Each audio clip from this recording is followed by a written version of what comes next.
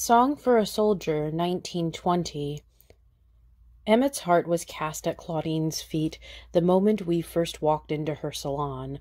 Located in a poorer suburb of Paris, she swept the simple room as we came in from the rain. Her dark hair stylishly cropped just below her chin, a silver butterfly hairpin framed her face. Her skirt ended at her knees in this new era's fashion. She looked at us with enchantingly dark eyes. If I had been attracted to women, Claudine would have been the most beautiful woman I ever met. No wonder Emmet tripped when he first saw her. I launched myself forward to keep him from falling and hurting himself.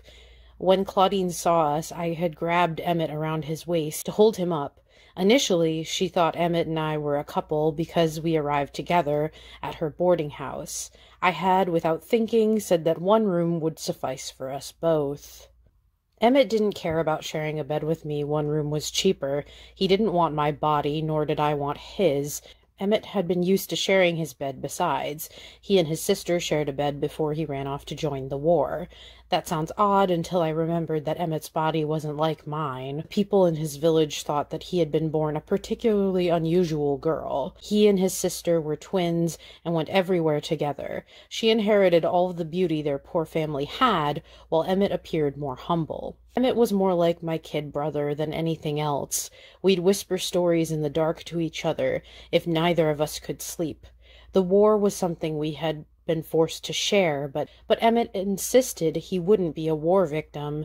He wanted to live as beautiful a life as possible. He wanted me to live a beautiful life too.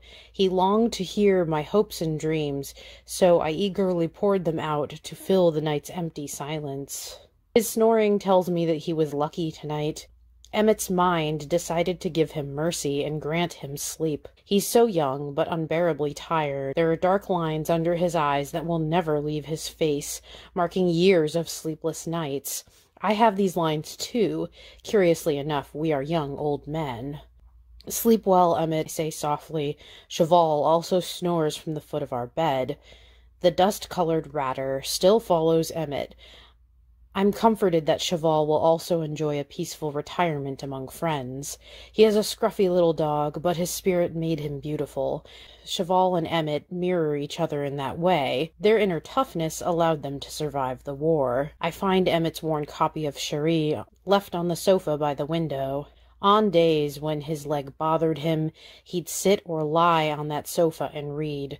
Claudine would often sit with Emmet to keep him company. She would bring a book of her own to quietly read. Once he became aware of Claudine's presence, he abandoned his book, no longer able to concentrate. There from that sofa, Emmet delivered the final message of Claudine's first husband. He had been with Captain Dupont when he died. Emmet had been asked to go to Paris to find Claudine. Feeling his own impending death, the captain begged Emmet to give Claudine his farewell as he bled out from the bullet of a German sniper. His luck ran out on that cold day in November 1917. Captain Augustin Dupont lay dying with Private Emmet Bourgogne holding onto his hand as bullets sailed over their heads. Emmet was the last man to see Claudine's husband alive, alone knew his dying words. Tell Claudine that she is among the most extraordinary women. She gave me strength and courage through this long, dark night. She mustn't mourn for me the rest of her life. She needs to remember to live. Her life doesn't end with mine. We shall meet in heaven when it's all over. Claudine cried bitterly for her fallen husband. For most of their marriage, he fought the enemy from the trenches. They spent a month together before he was called to war. From their boarding house, she wrote him letters, and did her best to distract him with stories and encourage him with reassurances. She loved him from that great distance. Poor Augustin! He was born to be a soldier, and he died a soldier. Tears glistened in her eyes as she spoke. Fate chose Emmet to release Claudine from this awful waiting. Our captain loved Claudine. He had wished her a good life even as his own was trickling slowly away. This made me admire him all the more, even sorrier to hear how he had died so painfully. I'm grateful to you, Emmet, Glad my husband didn't have to die alone. You are a loyal friend. Knowing this has brought me more comfort than you will ever know." Claudine dried her eyes and reached out to take Emmet's hands in her own. He shyly looked to her hands, then into her lovely eyes. "Of course, madame, it was my honor. I promised Captain Dupont that if I lived to see the end of the war, I would find you and tell you what I knew." Claudine gently squeezed Emmet's hands as he spoke. She kissed Emmet's cheek and thanked him again before she went off to make tea. Emmet blushed a bright red. "I see why Captain Dupont loved Claudine. In the photographs she is lovely, but in life she is so much more. Oh, Thomas, I like everything about her," he confessed sweetly to me. The world had aligned in such a way that Claudine saw Emmet in a proper light. Only Emmet could have comforted her with those words in the return of the captain's medal and her photograph. Claudine learned Emmet kept his word. Unintentionally, Emmet made a strong recommendation of his character and deeply moved her. I was not surprised that Claudine soon turned to Emmet for comfort. He found more peace lying with her than he did by my side.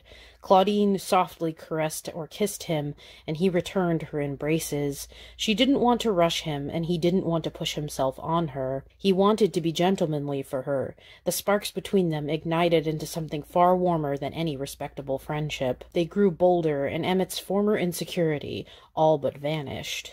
I had never seen Emmet so happy. He was high on Claudine's indulgent love for him.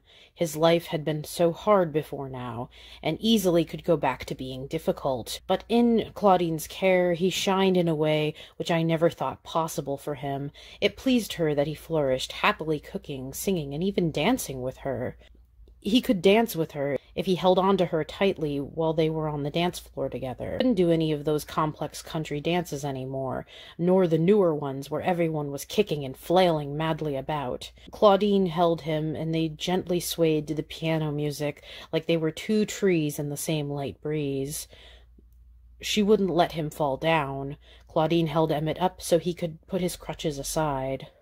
I watched them dance. They would do everything their own way. Claudine was herself a rare woman. She hadn't married Emmet for his money. He could barely live on what he had. Grateful civilians had given him things in thanks for his service, since they knew finding a stable job would be next to impossible in his condition. After all Emmet had suffered, he deserved to live peacefully with someone who valued him. I came down from a card game upstairs to see Claudine sitting on the sofa, reading. Emmet napped with his head in her lap. She stroked his hair gently like he was a cat. The rest of his body was stretched out across the sofa. His shirt, trousers, and suspenders were all new. His one foot rested on the arm of the sofa. Claudine still had enough room to sit, because Emmet was a small man. He was smaller than I was in stature, but his shoulders were wider than mine, his middle thicker. He had gained weight since we were no longer on starvation rations. Claudine could afford to feed him, and she fed him well. I wanted what he had, but with a man. My best friend became a happy husband. I felt a great happiness for him, but a deep sadness for myself. I mourned the loss of Emmet to Claudine. This seemed only natural to me. When, I wondered, would it be my turn?